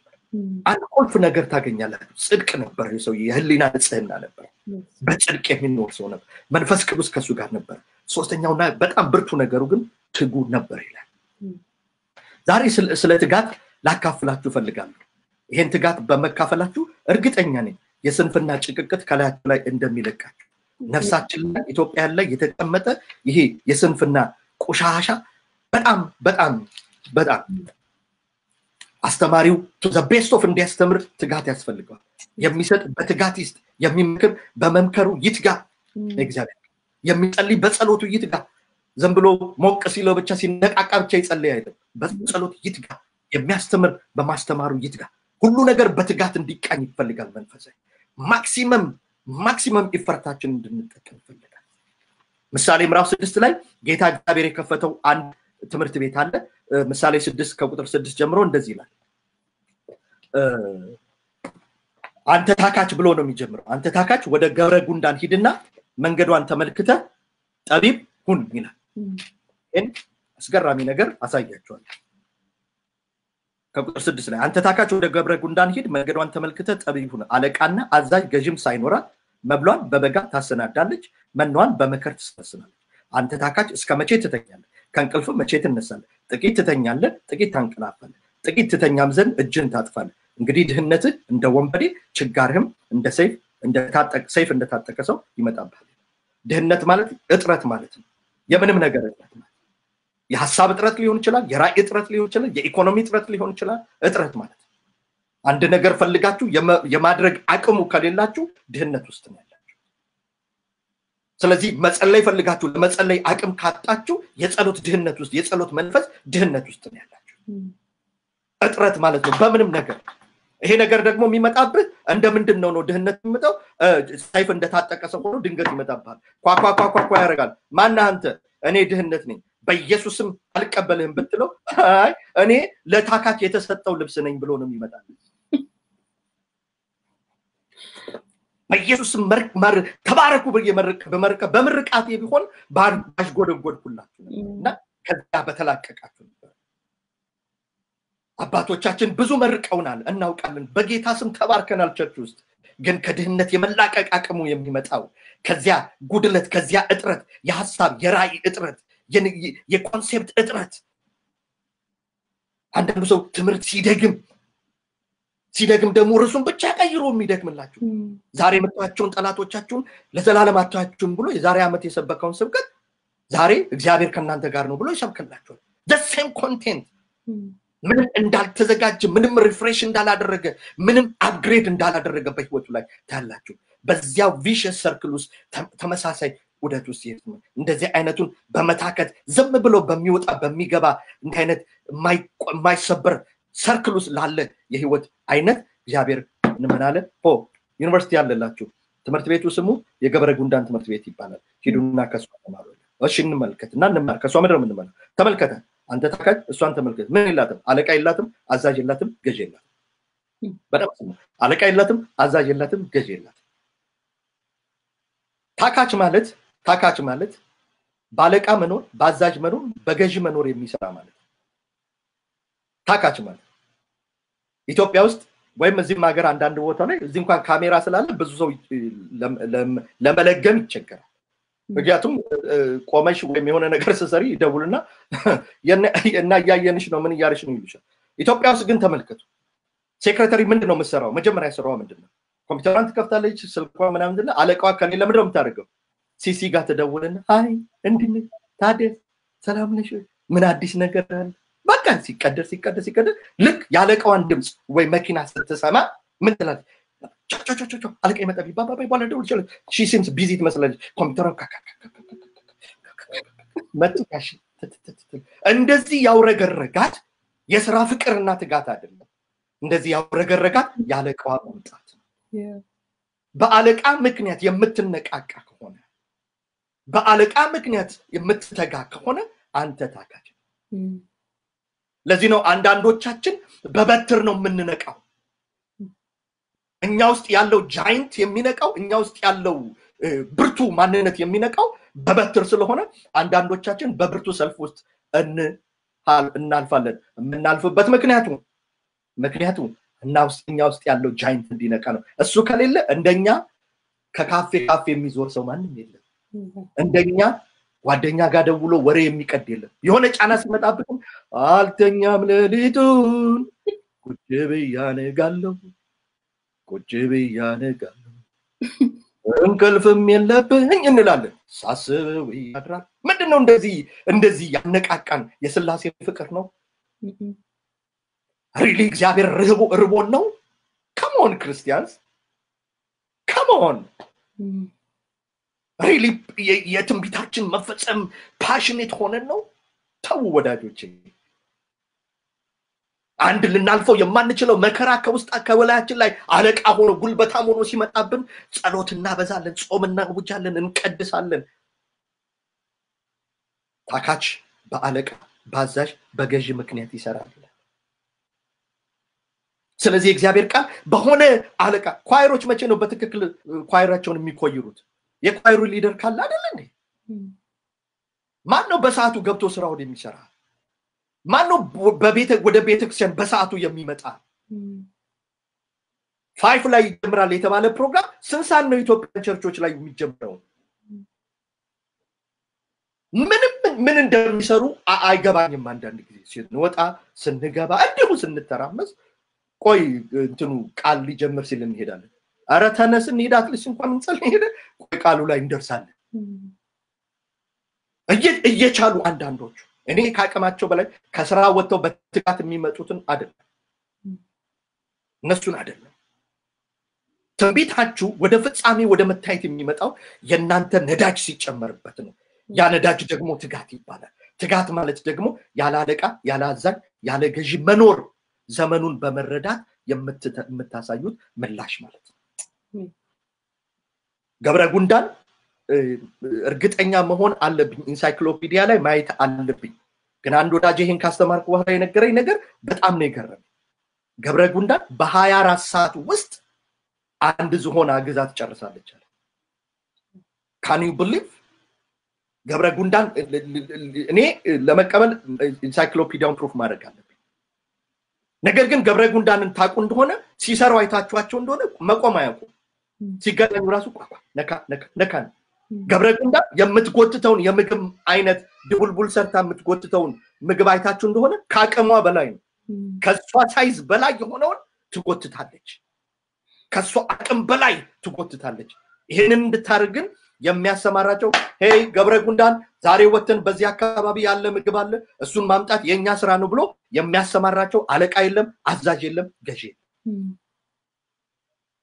ግሩፕ ሊደር የለም፣ ሱፐርቫይዘር የለም። ወዳጆቼ ጤና ላይ የምትሰሩ ልትሆኑ ትችላላችሁ፣ ስቶር የምትሰሩ ልትሆኑ ትችላላችሁ፣ ልጆች ተማሪዎች ልትሆኑ ትችላላችሁ። እኛን የሚያተጋን የፈተና መምጣት አይደል እንዴ? አይታችሁ እንደሆነ ትምህርት ቤት ወዲያ ስንራገጥ እንውልና ፋይናል ኤግዛም ዊክ በሚባልበት ሰዓት ሁላችንም በቃ ትጉን መስላለን። ትጎቹ ግን ከመጀመሪያው ቀን ጀምሮ ነው ማጥናት የሚጀምሩት እና የፈተና ሰሞን እነሱ ወክ ያደርጋሉ፣ እኛ እንጨነቃለን እና ይስቁብናል፣ ያላግጡብናል ምናምን እያሉ ይስቃሉ። አታጠናም አምዳን ጨርሻለሁ እኔ አንተ እኮ ተሸመድዷል ምናምን እንላለን። ምን የ40 ቀን እድላችን ሆኖ አይደለም፣ እሱም የ40 ቀን እድሉ ሆኖ አይደለም፣ ትጋት ነው። ገብረ ጉንዳን አለቃ የላትም፣ አዛዥ የላትም፣ ግን ዘመኗን በመረዳት በጋና መከር ይላል እግዚአብሔር። ዘመኗን ነው የምትከተለው። ወዳጆች የፕሮፌቲክ ታይማችሁን ሲዝኑን እንድትረዱ ፈልጋለሁ። ይሄ ዘመኑን መረዳት ማለት አሁን 2020 ምን እንደሆነ መረዳት ማለት አይደለም። ዘመኑን መረዳት ማለት በእግዚአብሔር ፕሮፌቲክ ታይም ካሌንደር ውስጥ የናንተ ሲዝን ምን እንደሆነ መረዳት ማለት ነው። ኢትስ ፕሮፌቲክ ሲዝን ማለት ነው። ስለዚህ ፕሮፌቲክ ሲዝናችሁ ፉልፊልመንት ውስጥ ከሚመጣ ድረስ የሚጠይቃችሁ ነገር ምንድነው? መትጋት ነው፣ መጋደል ነው። ነገሮች ሆኑ፣ አለቃ ኖረ አልኖረ፣ አዛዥ ሆነ፣ የምሰራውን ሁሉ ለዚህ ነው እግዚአብሔር ቃል የምታደርጉትን ሁሉ ለጌታ ክብር አድርጉት። ስለዚህ የሚያስተምር በትምህርቱ ይትጋ፣ የሚጸልይ በጸሎቱ ይትጋ። በዚህ ተጋድሎና ዲቫይን ታይምን በመከተል መለኮታዊ ካሌንደር ታይሙን በመከተል ትንቢታችን በእግዚአብሔር ጊዜ ውስጥ በእኛ ተጋድሎ ይፈጸማል። ኔክስት ዊክ በጣም የሚገርም ትምህርት እንመለከታለን። እግዚአብሔር ከሚያስነሳቸው ከነቢያቶቹ አንዱ መሆን እንዴት እንችላለን? እግዚአብሔር ነቢያትን እንደሚያስነሳ በሙሴ ቃል ገብቶልናል። ከወንድሞች መካከል እንዲህ አይነት ነብይ አስነሳለሁ። ስለዚህ ከወንድሞች መካከል ነቢያት ይነሳሉ። ከነቢያቱ መካከል እንዴት አንዱ መሆን እንችላለን? እሱን በእግዚአብሔር ቃል አሳያችኋለሁ። ጌታ ኢየሱስ ይባርካችሁ። አሜን። ፓስተር እግዚአብሔር አምላክ አንተንም ጸጋውን ያብዛልህ፣ ይባርክ።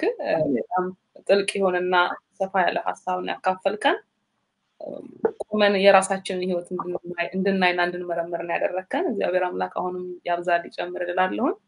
ቅዱሳን ጥያቄዎቻቸውን የጻፈ ሰው ጥያቄ እስካሁን ጥያቄ የፈጠረበት ነገር ያለ አይመስለኝም።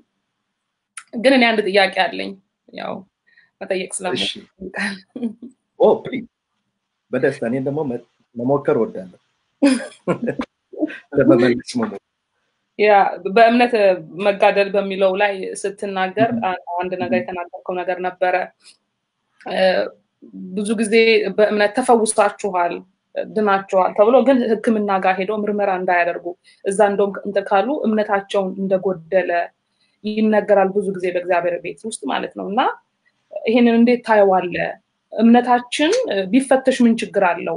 አሁን ድኛለሁ ድነሻል ተብዬ ተነግሮኝ ሄጄ በዶክተር ባስመረምርና መዳኔና ለመዳኔን ባረጋግጥ ምን ችግር አለው? ብዙ ጊዜ እንዲህ አይነት ነገሮች ላይ እንደውም አለማመን እየተቆጠረ በቃ እሱ የተናገረው ቃል ብቻ እውነት እንደሆነ ተደርጎ ይነገራልና ይሄን እንዴት ታየዋለህ?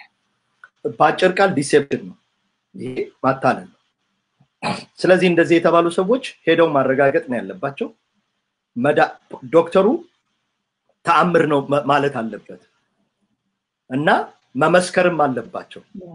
ለምሳሌ የጡት ካንሰር ከሆነ የነበረባቸው ተፈውሰሻል ከተባሉ ዲሳፒር ማድረጉን በሰውነታቸው መዳናቸውን ማወቃቸውን ሄደው ለዛ በሽታውን አይደንቲፋይ ላደረገው ማሳየታቸውና ማረጋገጥ የእግዚአብሔር ኃይል ምስክርነት ነው። ስለዚህ ብዙ ጊዜ እንዲህ አይነት ሰዎች ችግሩ እኛ ላይ አይደለም ተናጋሪው ላይ አይደለም ብሎ ለማለት አማኙ ላይ ነው ብሎ ለማለት ስለሄደች ነው እምነቷ ጎደለ ስለዚህ በሽታዋ ጸናባት ብለው ለማስባል ኃላፊነቱን ከተናጋሪዎች ላይ ለመውሰድ የሚደረግ ጥረት ነው። መጽሐፍ ቅዱሳችን ላይ የሪሲፓንቱ ሮል አለ፣ መልእክቱን የሚቀበሉ ሰዎች ሮል አለ። ብዙውን ጊዜ ግን ያለ አማኞች መልእክቱን የሚቀበሉ ሰዎች ሮል ሳይኖር ብዙ አስገራሚ ተአምራቶች ሆነዋል። ለምሳሌ ሙታን የተነሱት አላዛር አምኖ አይደለም፣ ጣሊታ አምና አይደለም፣ ጎበዝ ወጣት አምኖ አይደለም። የእምነት ቃልም በሉት የፈውስ ቃልም በሉት የታምራትም ቃሉን ላከላቸውም በሉት በተፈለጋችሁት ዳይሜንሽን ነው ኢየሱስ ክርስቶስ ተነሽ ያለ ተነሳች። እቀሰቀሰው ዘንድ ይሄዳሉ አለ፣ አላዛር ብሎ ጠራው ወጣ። ጎበዙንም ቃሬዛውን ነካው ፈወሰ። ፒሪድ። ሂድና ራስን ለካህን አሳይ የተባሉም ሰዎች አሉ። ስለዚህ መጽሐፍ ቅዱሳችን ላይ እንዲህ አይነት ዲሴፕሽን ነገር እንደዚህ አይነት ነገሮች መጽሐፍ ቅዱሳዊ እንዳልሆኑ ነው የሚያሳይ። እኔ እንደዚህ የሚሏችሁ ሰዎች በፍጹም ሐኪም ጋር መሄዳችሁ አለማመን አይደለም። ስለዚህ በርግጥ በእምነት እናንተም ተቀበላችሁና እሱም የተናገረው ነገር በርግጥ ከእግዚአብሔር ሰምቶ ከሆነ አሁን ችግሩ ምንድነው መሰለሽ? እምነት ቸርች ውስጥ ፖዚቲቭ ኮንፌሽን ገብቷል በጣም ይሄ ፖዚቲቭ ኮንፌሽን የሚሰራበት ደረጃ አለ። ካስፈለገ እሱ ለናገር በደንብ ይችላል። ግን የእግዚአብሔር ዓለም ግን ፖዚቲቭ ቲንኪንግ ወርድ አይደለም፣ ስፒሪቹዋል መንፈሳዊ ዓለም ነው። ዲቫይን ኮንሽስነስ ነው ያለው፣ ሂውማን ኮንሽስ አይደለም። ኮንሽስ እና ሰብኮንሽስ በሚባለው ዓለም የሚሰራ ስራ አለ። እሱ ሊሚት አለው እግዚአብሔር በሰው ልጆች ውስጥ ሰጥቷል። አሁን እሱን ነው አስርገው እያስገቡ ቃል ማውጣት ምናምን የሚባሉ ነገሮች። ትምህርት ቤቶችም በዚህ የተሰሩ ትምህርት ቤቶች አሉ። ምክንያቱም ቃል ስላለው በጎ ቃሉን ብቻ እየወሰዱ መናገር ማለት። ለዚህ ነው እነዚህ አይነት ሰዎች እግዚአብሔር ፈራጅ ነው ስትያቸው እግዚአብሔር ፈራጅ አይደለም ብለው አለርጂክ ይሆንባቸው፣ ለእግዚአብሔርን ሙሉ ማንነት አይወስዱም። እና ሰዎች መጠንቀቅ አለባቸው እግዚአብሔር ቤት ውስጥ ለእንዲህ አይነት ትምህርት እና ለእንዲህ አይነት መልሱ ምንድነው? ሂዱ ወደ ሆስፒታል። HIV ኤድስም ተብላችሁ ከሆነ ተፈውሳችኋል ከሆነ እሰየው ኢየሱስ ጌታ ነው መፈወሳችሁን አህዛብ ይወቁ ሐኪማችሁ ይወቅ ሐኪማችሁ ይሄንን መድኃኒት ከዚህ በኋላ መውሰድ የለብንም ይበል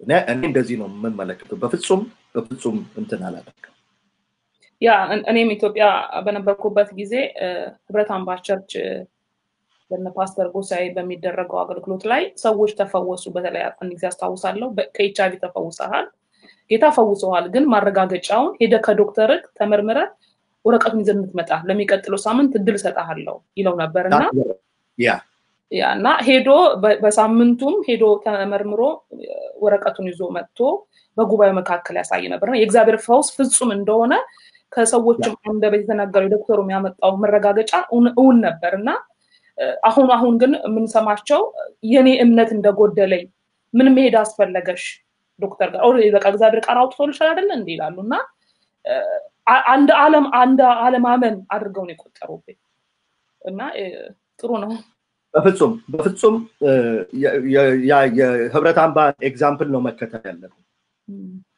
እንዳውም እንዲመሰክሩ መፍቀድ የለብንም ማረጋገጫ ሳያመጡ እና ያ ለእግዚአብሔር ትክክለኛ ኩልል ያለ ክብር ለእግዚአብሔር እንዲመጣለት ያደርጋል እንዲሁ ግን እኔ ስለተናገርኩ ወይም ነብይ ስለተናገረ ብቻ ማስጨብጨብ እሱን ነው እኮ ህሊና የምንለው እሱን እኮ ነው እሱንም ነው ገባሽ ህሊናችን የት ጋር ነው እዚህ ጋር ምን ያስፈራናል ሄደ ፕሮፍ አድርገው ቢመጡ ምን ያስፈራናል የተሻለ አይደለም የተሻለ ክብር ለእግዚአብሔር አያመጣም እነሱ ሄደው ለሐኪሙም ሆነ ለኛ መተው ሲመሰክሩ የእግዚአብሔር ክብር አይወጣም ምን አደረገ ምን ፈወሰ ተአምር ነው የፈወሰኝማ ጌታ ኢየሱስ ነው ይሉታል ስለዚህ መንፈሳዊ ዓለም ከፊዚካሉ ዓለም ከሳይንስ ከፋክት ዓለም የበለጠ መድኃኒት እንዳለ ሰዎች ይረዳሉ ኢየሱስ ክርስቶስ ጌታ እንደሆነ ያውቃሉ እና እኔ አብሶሉትሊ የህብረት አምባን ኤክስፒሪየንስ ነው ማበረታታ ሌላ በህሊና ዙሪያ ላይ እና በትጋ ዙሪያ ላይ አንዳንድ ጥያቄ ልጠይቅ በህሊና ላይ ህሊና ያው በውስጥ ያለ ሁላችንም መጥፎንም መልካሙንም የሚነግረን ነው እና ሰዎች ህሊናቸውን እንደጣሉ ሌላ ሰው ይሄ ሰው ህሊና የለውም ወይ ይላሉና ይሄንን ሰው ህሊና ይታያል ወይ ሰዎች ህሊናውን ጥለዋል ወይ ሲሉ በሰዎች ዘንድ ይታያል ወይ ማለት ውስጥ ያለ ነው ሰውየው መልካምም መጥፎም ሲያደርግ ውስጥ ያለው ያ ህሊናው ይነግረዋል ግን በውጭ ያለው ሰው ይሄ ሰው ህሊናውን ጥለዋል ወይ ይባላልና እንዴት ታየዋለህ ይታያል የሚታየው ውስጡ በአካል በድርጊት ሲገለጥ ነው እና ለሰው ህሊና የማይመች ህሊናችን የእግዚአብሔር ስለሆነ ላይክ አሁን ሬድ ላይት እና ግሪን ላይት ኤቭሪዌር ሬድ እና ግሪን ነው yellow ነው አይደል ሬድ ነው ግሪን ነው በጣም ሀብታሞቹ ነጮች ሰፈርም የትራፊኩ ላይት ማለት ነው ትራፊክ ላይቱ ማለት ነው ሬድ ነው ግሪን ነው ሀብታም ሰፈር ሌላ ከለር አይኖርም ዶት ሰፈርም ሬድ ነው ስለዚህ ኮመን ነው ዩኒቨርሳል ነው ኮንሺየስነስ እና ሁሉ ሰው ያነባዋል የቱ ትክክል እንደሆነ የቱ ትክክል እንዳልሆነ አንዳንድ ነገሮች በካልቸር ውስጥ ትክክልና ትክክል ያልሆኑ ተብለው የሚገመቱ ነገሮች አሉ እሱን ካልቸራሊ ነው ዲፋይን የምናደርገው ለምሳሌ በአንድ ባህል ውስጥ ልብስ መልበስ ሮንግ ሊሆን ይችላል እና ዛ ልብስ መልበስ የማይለብሱ ባህል ውስጥ ሄደን እነዚህ ኃጢያተኞች ምናምን ማለት አትችልም በዛ ባህል ውስጥ መልበስ ነውር ከሆነ አለመልበስ ከሆነ ክብር ያንን ባህል ማክበር ያ ካልቸራል ግን ይሄ ራይት ኤንድ ሮንግ ግን ቢዮንድ ካልቸር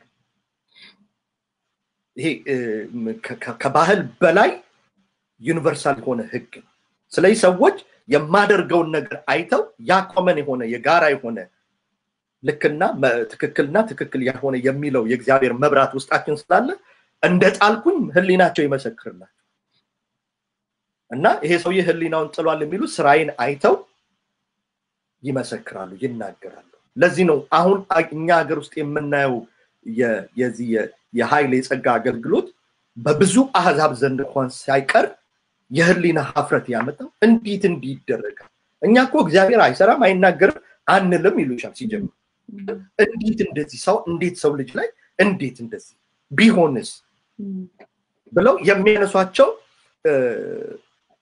እንትን የህሊና ጥያቄዎች አሉ የካልቸር ሳይሆን የህሊና ጥያቄዎች አሉና እሱ ነው በሱ ነው እኔ የማየው ይታያል በድርጊታችን ይታያል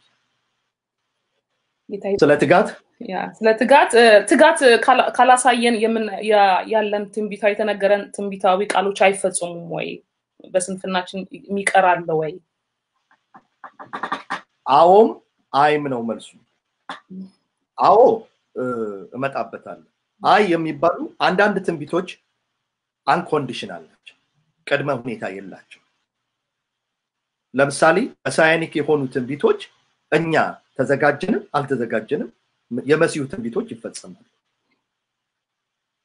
ኢየሱስ ይመጣል ዓለም ተዘጋጀችም አልተዘጋጀም ጌታችን ይመጣል እኛ ዘይታችንን ይዘን ጠበቅንም አልጠበቅንም ኢየሱስ ይመጣል ዘይታችንን ማለመያዝ ግን በመግባትና ባለመግባት ህይወታችን ላይ ወሳኝ ነው ስለዚህ አይተሽ እንደሆነ እነዛ 10 ቆነጃጆች ምሳሌ ላይ ጌታ ኢየሱስ ክርስቶስ ያስተምር የነበረው ለትጋት ነው ምዕራፍ 24 መጨረሻ ላይ እነሆ በጊዜው መግቢያቸውን ይሰጣቸው ዘንድ ሲተጉ የሚያገኛቸው እረኞች እነሱ ኑ ወደ አባቴ ደስታ ግቡ ብሎ ሲሾማቸው ተመለከቻቸው ሲተጉ የሚያገኛቸው በጊዜው ምግብን መስጠት ማለት ነው አይሽ እና ከዛ ምሳሌ ሲሰጥ ይሄ እነዚህን 10ቱን ቆነጃጅት ያመጣል እና እነዚህ ዘይታቸውን የጨረሱ ናቸው በወሬ ዘይታቸውን የጨረሱ ባለመትጋት ዘይታቸውን የጨረሱ እነዛስ ነቅተው ጌታቸውን የሚጠብቁ ነው በፊዚካል ምሳሌ ይስጠን እንጂ ሄደው የሚገዙ ዘይት የለም እና የመጣበትንም ሳስተመለከቱ እንግዲህ ሙሽራው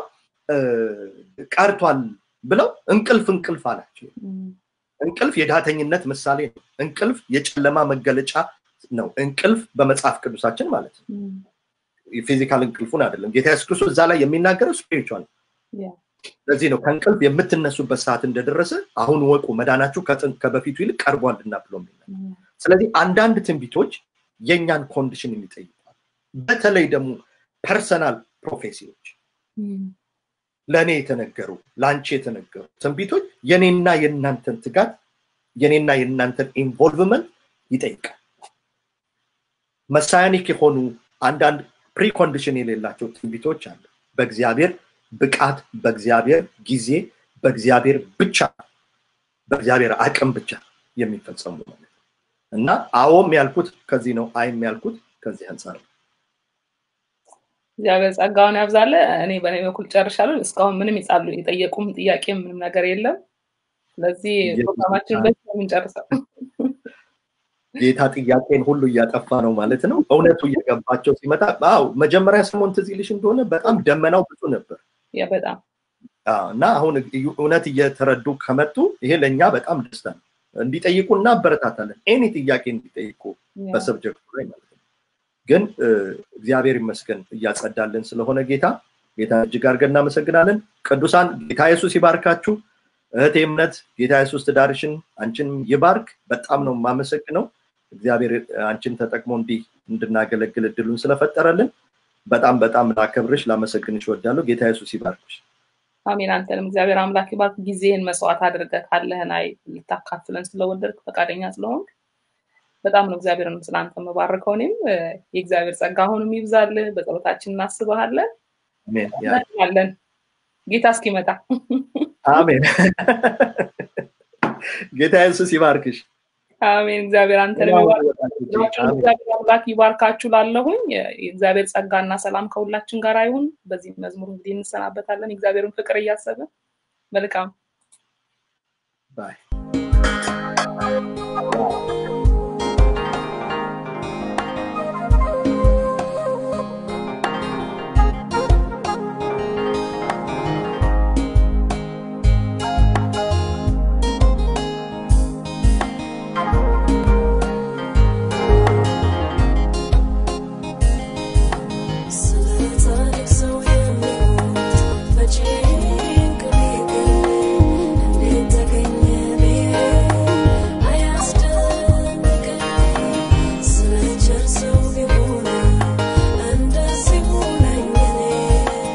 Sim, você